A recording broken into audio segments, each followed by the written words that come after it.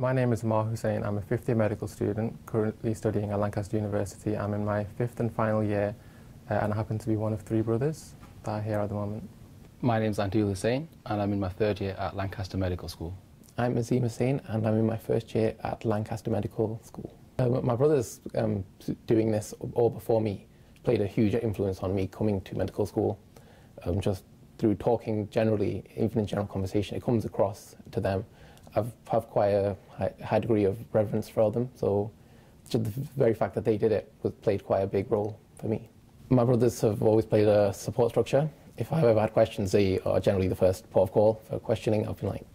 I'd ask them, I'm doing this right now, how did you go about it? And then they'll give me the information most of the time. Obviously sometimes I'll have to go somewhere else, but usually it's quite good. I chose Lancaster Medical School because I already had a lot of insight into how the medical school worked here because my brother was already here. That meant that I was already sort of prepared anyways, and I like the idea of the campus, I also like the city. The main reason was probably the fact that it was a problem-based learning course, which involves a more self-guided study, and that is what appealed to me. Lancaster's quite enjoyable. The university, I'm on campus right now in first year.